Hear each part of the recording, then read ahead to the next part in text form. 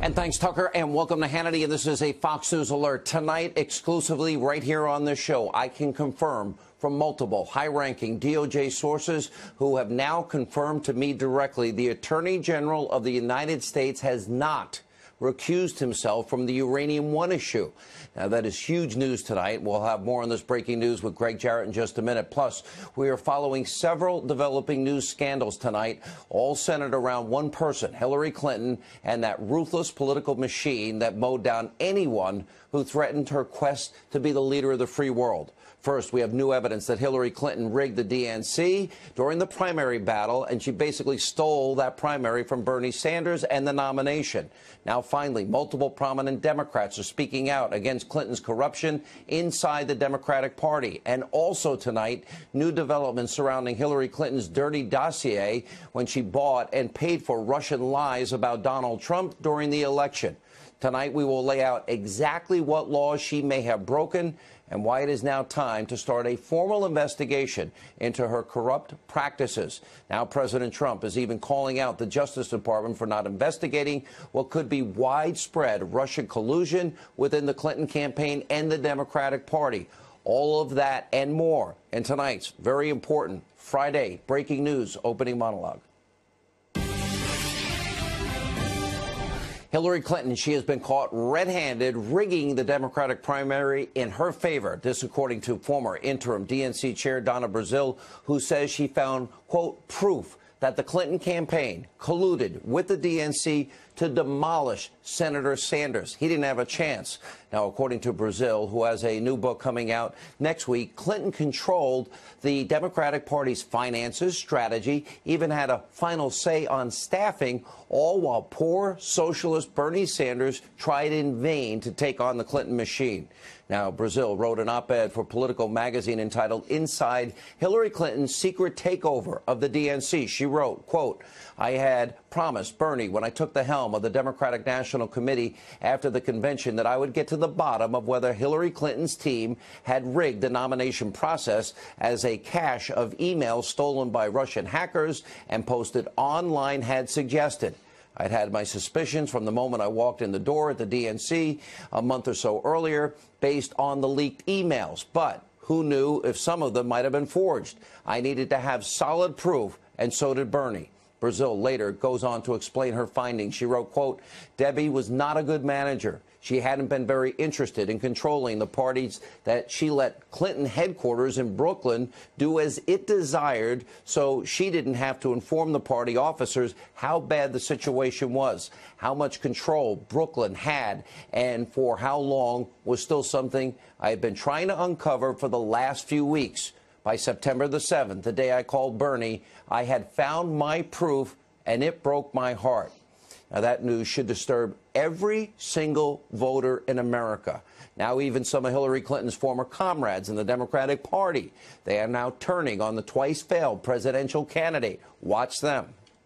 Earlier today, we heard from Donna Brazile that what many people had suspected for a long time has turned out to be true. The DNC secretly chose their nominee over a year before the primary elections even occurred. This is a real problem.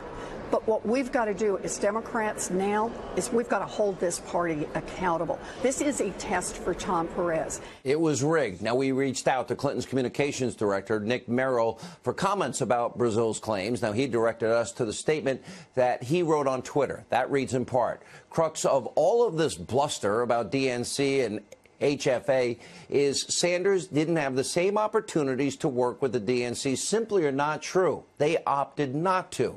Oh, really? You're telling me Bernie Sanders had the same opportunities to control staffing and strategy and money and the head of the DNC at the time that lifelong Clinton ally Debbie Wasserman Schultz? Give us a break. Hillary had a secret signed contract, so what they just told you is a lie. And by the way, countless Democrats must have known that Hillary had rigged the system. And those are the people that stood by and said and did nothing. And then there's poor Bernie Sanders. He knew now that the system was rigged, and yet he still supported Hillary Clinton in a general election. Where is his backbone?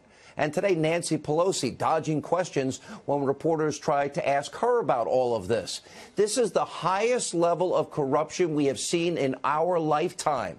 Every single person that voted for Hillary Clinton, you should be outraged, especially those that voted in the primary for Bernie Sanders. You were ripped off. This was a stolen election. It's a massive scandal. It is now dividing the Democratic Party. This will haunt Hillary Clinton for the rest of her life. Now, this smoking gun story broke just yesterday, but if you turned in to your network news broadcast last night, you wouldn't even know that this story existed. Newsbusters reports today not one single second of coverage was dedicated to this story, not on ABC, CBS, and definitely not on NBC. Now, this shouldn't surprise us. They're all driven by radical left-wing ideology and politics. They're supposed to be fair and balanced. They report the facts.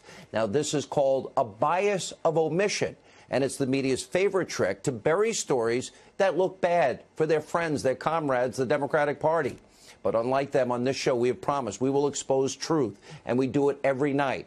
Now, tonight, turn to another shocking revelation from Donna Brazile. Not only is she calling out the corrupt Clinton machine, but she also had a few choice words for former President Obama and how he nearly bankrupted the DNC. She wrote, quote, Obama left the party $24 million in debt, $15 million in bank debt, and more than $8 million owed to vendors after the 2012 campaign, and had been paying that off very slowly. Obama's campaign was not scheduled to pay it off until 2016. Now, months after being corrupted by Hillary Clinton and bankrupted by Barack Obama, the fledgling DNC is facing yet another scandal, this time over a staffing email first obtained by the Daily Wire from a Democratic technology manager. Now, this email encourages staffers to look for candidates for some open positions. However, the manager then goes on to write this. I personally would prefer that you not forward literally straight white males since they're already in the majority.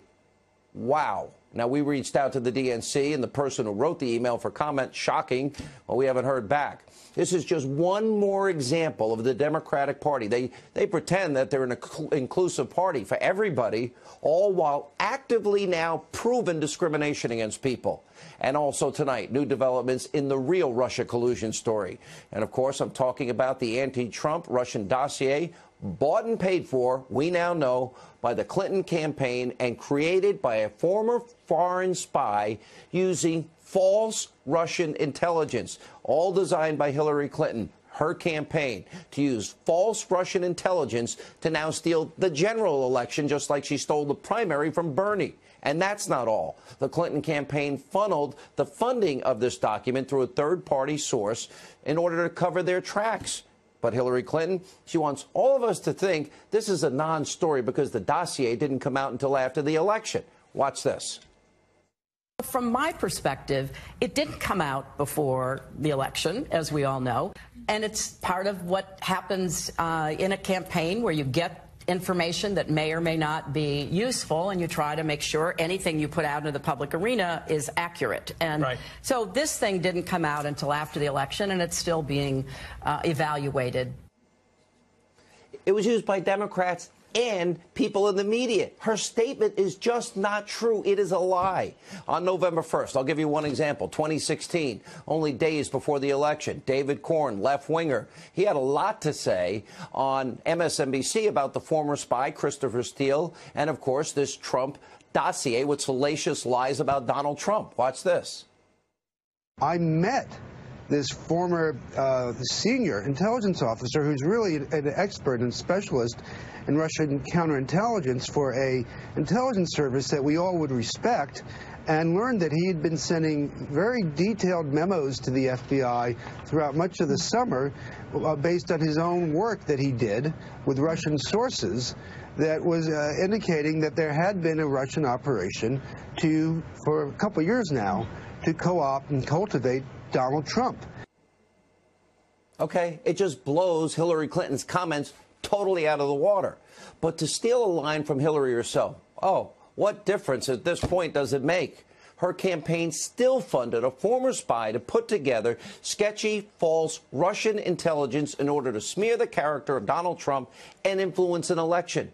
and influence the American people. And by the way, according to a brand new report in the Daily Caller, the law firm that Clinton used to covertly fund this dossier, Perkins Coie, was also responsible for helping the DNC avoid an FBI investigation after their servers were hacked. Now, I wonder who Debbie Wasserman Schultz got that law firm recommendation from. How is it that Hillary Clinton, think about this, how does she delete 33,000 subpoenaed emails, bleach bit, acid wash the servers, and then, of course, use a hammer on BlackBerries and iPhones? And why is it Debbie Wasserman Schultz? What's going on here? She does the same thing. She has an IT guy with busted up hard drives in his garage. And then the whole thing with the police and the laptop. I'm telling you, there is so much evidence. What is wrong with the Democrats? How do they get to continue to obstruct justice? I'm telling you, we are only starting to touch the surface here. This is one of the most corrupt scandals that you've ever seen. And it's more than just bad optics. According to Fox News, legal analyst Greg Jarrett, who will join us in a few minutes, Hillary Clinton, others in her campaign may have broken serious election laws. You can see them up on the side of your screen right now. And then, of course, there's the Uranium One scandal. Now, that put, of course, our national security at risk for their benefit. When Hillary Clinton was one of, 9 people to approve the sale of a North American uranium producer to, let's see, the hostile regime of Russia, the bad actor Vladimir Putin, giving 20% of our uranium to Russia when we don't have enough uranium. We have to import uranium. Hillary did this all while Bill Clinton, he got a huge payout from Moscow. The Clinton Global Initiative got huge donations up to $145 million for people associated with the Uranium One deal. And according to Greg Jarrett, Clinton may have broken multiple fraud and bribery laws, including wire fraud, mail fraud, and many others. And let's not forget about Hillary Clinton's email server scandal. Remember? Mishandled national secrets, top secret, special access program, confidential information, all top secret while she was serving as Secretary of State. Well, there she may have broken multiple laws as well. These are very serious crimes. They must be investigated by our Justice Department, and the Clintons must finally be held accountable for their actions. Now, we'll talk to Greg Jarrett and others in a few minutes to break all of this down. Meanwhile, the president rightly is now calling out the Justice Department for not investigating the Russia collusion story within the Clinton campaign and the Democratic Party. Here's the president from earlier. I'm really not involved with the Justice Department. I'd like to let it run itself. But honestly, they should be looking at the Democrats. They should be looking at Podesta and all of that dishonesty. They should be looking at a lot of things, and a lot of people are disappointed in the Justice Department, including me. Now, the president continued to air his frustration with the Justice Department on a local radio station. Let's listen in. You know, the saddest thing is that because I'm the President of the United States, I am not supposed to be involved with the Justice Department. I'm not supposed to be involved with the FBI. I'm not supposed to be doing the kind of things that I would love to be doing, and I'm very frustrated by it. Now, the president is right. Where is the investigation into Uranium One? Here is some good news. As I have confirmed at the top of the program exclusively, multiple high-ranking DOJ sources have confirmed directly to me that the Attorney General has not recused himself from the Uranium One issue. That is huge news tonight.